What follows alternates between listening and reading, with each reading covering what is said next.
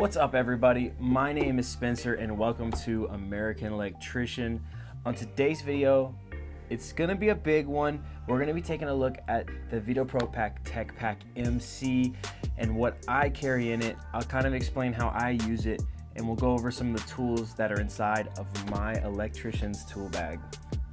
If you're new here to the channel, welcome. On American Electrician, we do electrical how-tos as well as gear reviews, such as this tool bag and the tools that are inside of it. So if you're new and it's something you're interested in, go ahead and smash that subscribe button for me.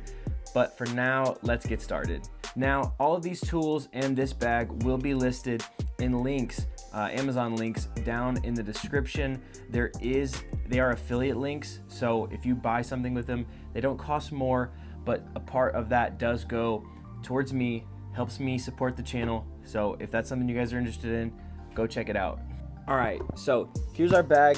What I use this bag for is mostly, it carries around my VDE tools, like all my insulated tools. If I'm going to do a lot of panel work, going to do hot work or something, this bag goes with me. It has a lot of specialty tools in it. And what it allows me to do is, it allows me to not work out of my pouch. So my normal backpack, I don't have linemen's, I don't have strippers, things like that. I just keep the things that I don't keep in my pouch. This bag is a do-it-all bag. So if I'm just gonna take one thing and not my pouch, but just a backpack, I take this backpack. And it's the Tech Pack MC. It's great, I love it. I use this bag for a long time and then wanted something a little bigger. But it does have one zip pocket in the front here. I don't carry anything in it. A fold-up pouch up here, and it's got a neoprene pocket up top. You can't hold a ton in there, but you can hold what you need to. Go to the side over here. It's got all these D-rings on it. Those are super cool, super useful for hanging a hammer off of or your tape. And then it's also got these pockets here. I have a marker, a Sharpie, and then a small file in them. I do not keep much in here. Things tend to fall out of these, especially depending on how you move your bag.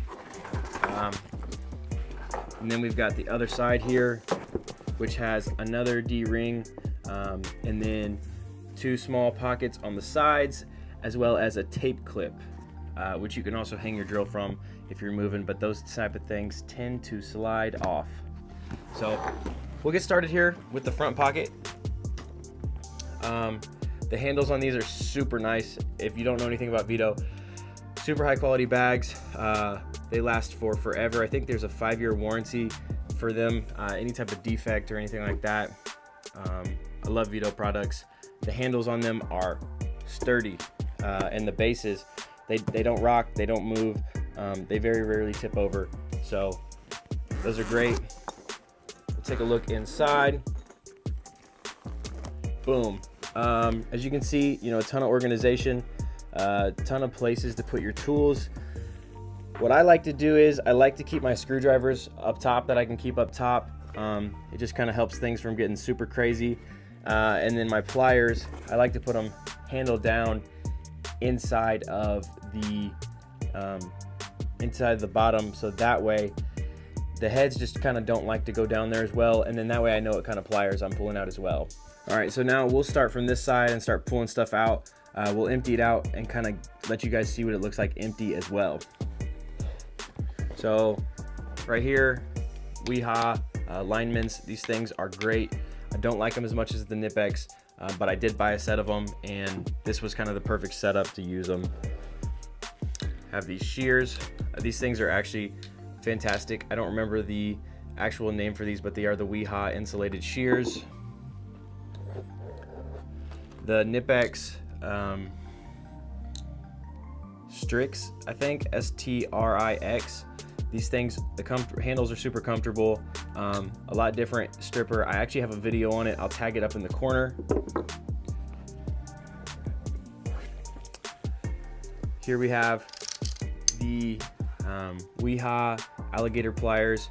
These things are basically like the Cobras from Nipex. They have the button. Handles are so comfortable. That is one reason I love to use these. And then I have diagonal cutters from Weha with the insulated handle. And then these, I have a ton of these Weha insulated screwdrivers. I have a whole set of them, number 1 and number 2 Phillips, number 1 and number 2 square, and then a few different sizes of slotted. These are my favorite screwdrivers. I like the handles, they're comfortable. The tips of these are fantastic. They are laser etched, and I thought it was gimmicky until I started using it, and then I realized that they are, I mean, they're fantastic. You really can't beat them. So we'll just kind of pull these screwdrivers out. Number 2 square, 5.5, which is like a 1/4 inch, standard tipped, flat tip screwdriver. And then needle nose pliers from Weha with the insulated handles. And then this is a standard tipped Weha, but this is got a slim blade on it. So that way, I can't remember what I was using these for, but I was using these a lot. Sometimes the bigger insulation gets caught and tends to peel off for some of the standard screws, so that's something I keep in this bag. Next, we have a 3/8 insulated T-handle from Weha. A lot of the lugs in our panels in homes are 3/8, and so this one tends to come in handy quite often if somebody's having issues with a loose neutral or something's getting loose and getting hot. Just something we ran into a couple times. And then also in the bottom here is my Fluke T6 600. It's an okay meter. It's not my favorite, which is why it's in this bag, but it will get the job done. Now we'll go through the top here. Just a little Stanley box knife, fold out box knife. And then up here we have these are just 2 terminating screwdrivers. So just really tiny flat tipped screwdrivers, both from Wera. And then these 2 here, a number 1 square, and this is a number 1 Phillips that I was telling you guys about earlier. So now we will take a look at these pockets here, and I'll show you guys kind of what it looks like empty, as well as what's inside of these front pockets. All right, so as you can see, it goes pretty far down here. There's pockets all the way down here at the bottom to kind of hold tools in, and there's even these empty spots which you can put stuff, like these linements. They fit right in here. I put half in and half out, and so aside from that, these pockets up here, you know, these hold my little screwdrivers and really whatever you want. They can hold quite a bit, so it's a lot of storage. It really helps organize your stuff so it's not just flopping around.